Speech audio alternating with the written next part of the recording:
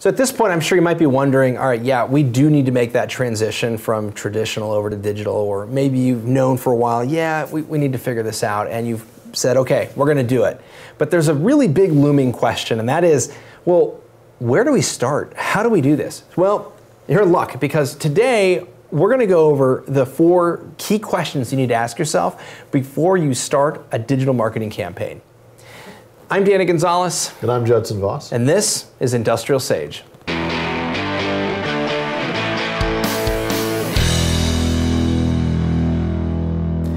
All right, you're ready to jump into a digital marketing campaign. Here are these 4 key questions that you need to ask yourself before you jump into this. What are they, Judson? I'm just going to ask you. No, there's a couple, and there's a couple questions inside 4. The questions. Yeah. There's actually 4, but then there's a couple more inside there. Okay. First one, I'm just going to throw this out. First question is, well, what's your budget? Right. Is that a relevant question that you should ask before you jump into a digital marketing campaign? Only if you have a business. Okay, so all right. For everybody else doing digital marketing, it's pretty irrelevant. All right, excellent. But if you do have a business and you're B2B and you're manufacturing an industrial space, right? Yeah. This would be a relevant question to ask. It probably would be. Okay. If you're going to need to spend money, it'd probably be good to know how much money you can spend. And so this is sort of that chicken and the egg thing, right? People say, hey, how much do we have to spend? It's like, I don't know. How much is it worth to spend on this type of thing? So, you can go from 2 approaches. And you might have a business where your CEO came down and said, look, I'll throw this much at it. You figure out where to spend it. That is a situation. I think if you're trying to convince the rest of the organization that you should do more digital marketing, the other approach could be, here's how I'm measuring it, and building back up and saying, okay, we want to get $200,000 in revenue, whatever that number is. So going backwards to that, here's what I need to do, and here's how much it's going to cost me to get that 200 grand. So a theoretical ROI that I'm going to get out of it is the other way to look at it too. Okay, so start with the end in mind, right? And start with what are the goals? Yeah. So maybe looking at setting up success metrics. So those KPIs, just in terms of revenue that you hope to close. So okay, that makes sense. Start backwards and move from there. Yeah. So that was pretty easy. I mean, the other approach is the top down, which is I've been given this much money, which is actually almost a little harder because it's like, okay, where am I going to spend it? Right. But I think you do the same thing again. You go from the bottom up and say, somebody says I've got 50 grand to spend on digital marketing for this year, whatever the period of time is. Right. I would do the same thing. I would start with how many sales do I think I can get out of that? What kind of revenue can I get? And then go back through all the channels and different ways that I'm going to generate leads, and how much is it going to cost me to get content and that kind of stuff, and go backwards through that to come up with how I'm going to spend the 50 grand and what do I get out of it. All right, so really starting with the end in mind and kind of working backwards, or as you mentioned there, the going, say, hey, look, this is X, this is what we have to spend, and it's 50 grand or whatever, and kind of moving from there. So the next question, we figured out a budget, what that is, and the next thing is, I would think is, well, who's your audience? Who are we going to actually target? That may be the first question too, depending on how you go about it. But I mean, isn't that the classic marketing thing? Question, is who's the customer? What's the persona? I think one of the nice things about digital marketing is having that question helps you answer how much do I need to spend, because we were just talking about it a little while ago. If I'm going after a small group, there's this little acorn of 300 people in the whole country that are interested in this product. Knowing that customer is important for the budget. But then the next thing is okay, if I only got 300 people, I can almost go out and just ask them, where do you hang out? Who are you? What are your demographics? All that kind of thing. But that is the important piece, is figuring out who that person is. Because if I don't know who they are, I don't know where they hang out online, I don't know what their touch points are, I'm going to spend a lot more budget to get to those people and resonate with them than if I had all those answers ahead of time. So I think that's the key, is knowing who that person is, knowing what they like, what they don't like, what problems do they have, what problems do they want solved, all that kind of thing is the #1 key thing. And it's crazy how simple it is to go and do that, because unless this is your very first day in business, you have customers. Hopefully. And hopefully. Or that whole budget question is now irrelevant too. Exactly, right. how much advertising can I get for free? Yeah. So you've got all these customers that exist already in your business. That's all data analysis. You just go out and you know the persona already.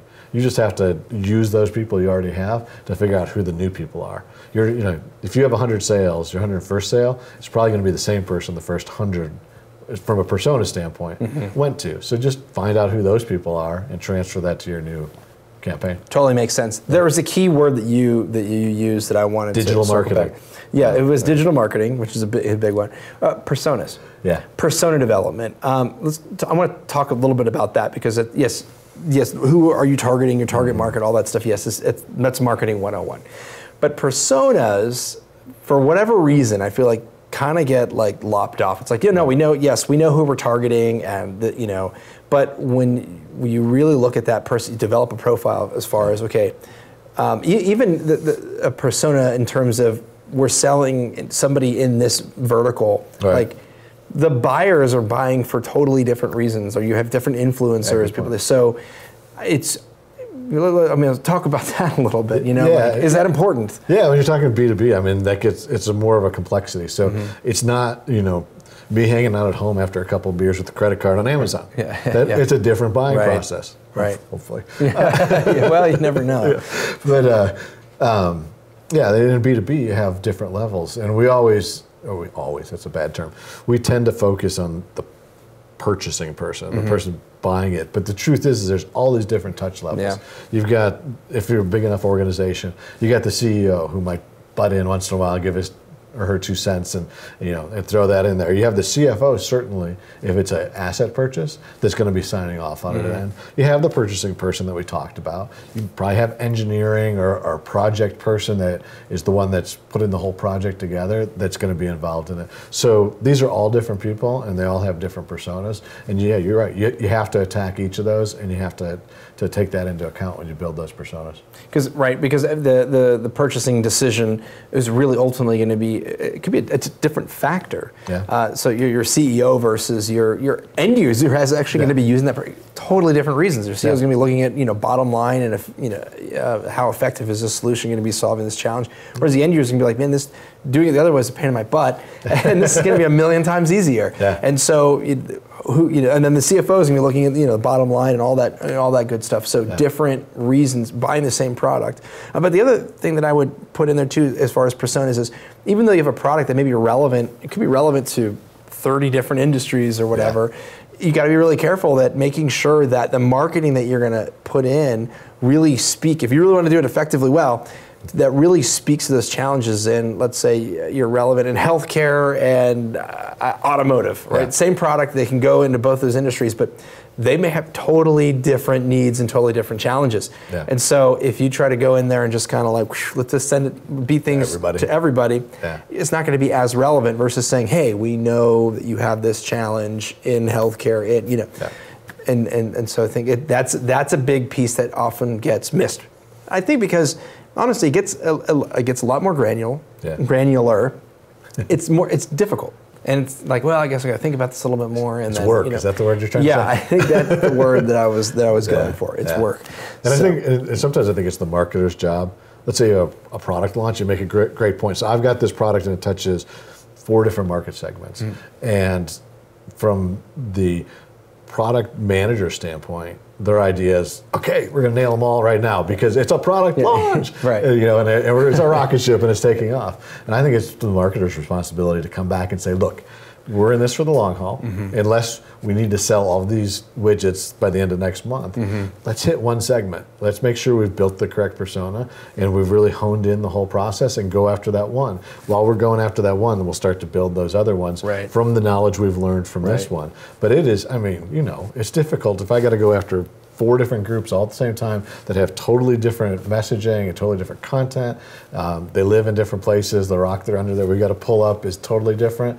Right. I don't know how you can be successful doing that. Well, it's like having 5 different targets and you have one bullet or one dart. It's like, okay, well, it's not a magic dart. It's going to hit all 5, and you pick one and you throw it and be laser focused on that. Exactly.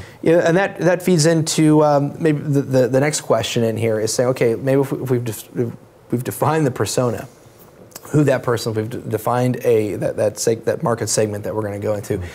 That next question is, okay, what are their challenges?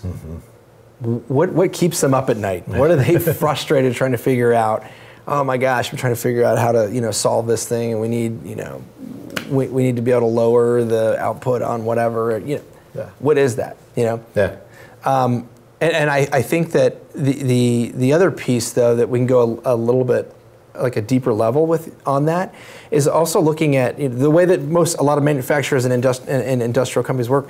I mean, it's not necessarily we're selling directly to the end user. Most of the time, you're selling through a distributor. Right. So you almost have the end user who the distributor has got the relationships with, and they're selling that product through. But you also have that distributor, that dealer, or maybe you're dealing with independent salespeople. That could be, consider that part of your target, because their challenge, if you think about it, comes back to you, is that they're repping a million different products, or maybe there's competitive products. So how do you, as a manufacturer, stay in front of them and make sure they're incentivized, or that it's very easy for them to be able to sell and push your product through? I think that's a really key thing to be able to look at. That kind of is that sometimes gets lost in the shuffle a little bit. Yeah, or the other side of it, which is, I only sell to the distributor. However, it gets to the end user or whatever, doesn't matter. Or you hear this a lot. I sell to the distributor. They don't tell me about the end user, so there's no way I can get information to know what to sell to them. Which is funny, because we all do it. I'm guilty of it too. But if you were to come back and say, okay, you only sell to the distributor. Do you know who the end users are? I got no idea. Okay, I know you don't know their name. Do you know who's using the product? Well, sure, the people that work in this, and this industry. And I'm being semi-sarcastic when I say it. Google's broken on your computer. That's the only reason you can't find out who those people are. But the reality is true. Every product that we sell, we know who the end user is. We don't know their name, but we can find 5 of them. Sure, right. And find out what their pains are, as you said, and get all that kind of stuff. But you make a really good point. It is 2 levels. Usually have 2 totally different needs that need to be faced, and 2 different sets of problems that have to be overcome for them. And it can't be the same message. I mean, the message has got to be tailored. It's got to be very different, because again, those challenges are very different. And so, where we talked about in a previous video, we touched on content marketing and talking about how using the marketing and the content that you create that's going to be put into your digital marketing campaign needs to speak to those challenges. That's how it's going to be really relevant. And I think a lot of times, when you look at the more traditional sense of marketing, that, we're going to just put an ad with our name in a trade magazine, or even a banner ad. Let's say that's digital. We're going to do a banner ad on wherever, and it just says XYZ company, the best you can get. It's like, okay, great. Am I going to click on that, or versus having some sort of messaging talking about, maybe it's a case study on how your product was able to help to solve XYZ challenge that's targeted to these people that have the same challenge. That's going to be a whole hell of a lot more relevant than, hey, buy from us because we got the greatest thing since sliced bread. So, that's a great point. Now, we always talk about start with a question. That's what your ad should be, but the question should be about the problem. And that's, we're just thinking about one we just did, that it was about dissolved oxygen. We won't go into why that's a bad thing, but it's beverages, it's a bad thing. So the ad was a very simple ad, and it was beverages in a can. So all the ad said was, is dissolved oxygen kicking you in the can? And so that that addresses the problem. And so the person that has that problem, they can quickly identify with that. They're going to go and click on that long before they click on an ad that says, here's our product, it's awesome. Exactly. Totally makes sense. All right. And then I guess the last question we really want to look at, so far we've looked at the question of being that, what's your budget? Who are you targeting, so your audience, really drilling down into those personas. What challenges do they have? And then the last one is, once we've kind of figured that out, it's okay now, because that will help you essentially figure out, the content that you need and where these people are, which we kind of glossed over a little bit. Just like how are we going to get that messaging to them is really that next question, that distribution, the content and distribution method. Like, what are we going to use, and how are we going to get this into the hands? How are we going to get eyeballs on it? And if you think about it, one thing I would do is, like, when you go to market something, think about how do people get to you, and from work. Sure. The things you want to buy at work, how are people getting to you, and sort of thinking about that's great. Those channels and saying, I'm ripping off other people, but that's fine. I like swipe is the term. It's called steal with integrity and pride every time. So if something works for somebody else, copy that and do that. Done. And they're not competing with you. It's not a big deal. But look at how people are. When you buy something from a business standpoint, how is that getting to you, and what are those effective channels that people are getting to you from, and sort of put those in your pocket as you get ready to start that campaign. But I think the other piece, if you think about, we've talked about, okay, who am I going after? I've got this sort of vertical in an organization, all the influencers, and then I've got the different markets, and they go this way horizontally, so I'm hitting all these pieces. I need to create a matrix of all that content and how it's fitting in there. And I got distributors and end users and I got purchasing people, and build that whole matrix out, and then go from there and say, that type of content, what's a good channel to feed it down? A Facebook post talking about the technical details of whatever this product is, sort of like a video spec sheet, and playing on Facebook. So I can sort of cross that off the list in the matrix and avoid that. Now another product might have a social piece to it, and Facebook is a good place for it to come from. So I think you look at the content, you look at things that work that you've been touched by, and try to start to figure it out from there, and then do small tests. Tests, yeah. I think that's critical. Yeah. Is making sure you have that mapped out, so you've got the content there, and then how they're going to get there, and then making sure that you have the proper tracking methods, yeah, that's a good point. So that you can look at and do things like A/B testing things. So maybe we try this ad copy over here versus that one, or this image over here versus that, and kind of see what's more effective versus others, and then learn from that, and then be able to go from there. In terms of, I'll just ask a follow-up on that, just in terms of the distribution, technology. You mentioned Marketing Stack there before, right? Marketing Stack is, the possibilities, I feel like, that today are just endless. Yeah. There's an amazing infographic, or this graphic you see floating around the internet talking about the evolution of MarTech. Yeah, there's the MarTech chief, and he's got his own website. And it's awesome stuff, and he's got the top 11,000 platforms or whatever it is. Yeah. So it's just, you can really get lost in the shuffle very easily. And then say, we need this, and we need this, and we need this, and we need, and there's so many things. Where do you start? Yeah, I think you start with something simple.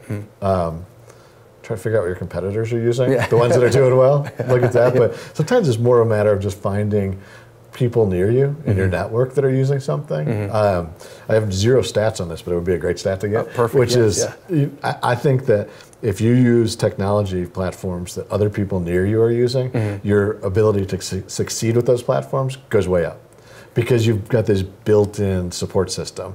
You've got this thing, somebody, and you see it in video, we see it in audio, a lot of technical areas. It's like, if other people are using it, I can text them real quick and say, I can't figure this out. How did you do it? And they, you get an answer back. And I think you could be more successful just because you have a network around you that does that. I think a lot of the platforms are learning that today. They start to have user groups locally and online and everything. To get involved. And I think online's great, but if you have somebody local that you guys can sit down at Starbucks with a computer and look at it. Sense. Yeah, that makes a big difference, I think. So that's one piece. I think the other thing is just to start to look at the platforms. Don't get all excited about all the bells and whistles. Because they might have 6,000 bells and whistles, but you got to hope you can use 3 of them today to get started. Exactly. Right. in that. So what I'm hearing is start simple. Start with something that you can actually use, that'll work, and you can prove out the model and kind of go from there. Yeah, there's a lot of companies that today can start with just an email platform and an Excel spreadsheet and get there. Now, you got a sales team and everything, you're going to have to start thinking about integrations there too, but you'd be surprised. You're probably almost better off going with that and making something work and get traction than you are to unveil, and we've both seen this I won't use a brand, but a large integration into an organization. And they spend 2 years doing that, and that's 2 years that they're not really marketing to their customer. Yeah, absolutely. Great. Well, great points. So to recap, we've got the top 4 questions you need to ask before you jump into a digital marketing campaign. The first one being is figure out what that budget is. You're going to need to spend stuff on lead gen tactics and certainly some different platforms and technology you might need. Figuring out who your audience is. those personas, not just, okay, we're targeting, you know, XYZ person, but really drill into those verticals. Look at the people that you're going to be targeting inside of that. The next one is figuring out what their challenges are so that you can really, that'll help influence the content that you need to be able to make that's going to be relevant to them. And then that last piece is, well, developing that content and figuring out what the distribution methods and the technologies are to be able to get, well, quote unquote, eyeballs on your content. So thanks again for watching this video. If there's a particular topic that you'd like for us to talk about, or if you have a particular challenge that you'd like us to take a crack at, please send your information in. You can send us an email at industrialsage.com/questions. We'd be happy to answer them for you. And be sure to like and subscribe us, follow us on iTunes and all the other great social media properties that these videos are going to be on. And until next time, thanks for watching, and we'll see you next week.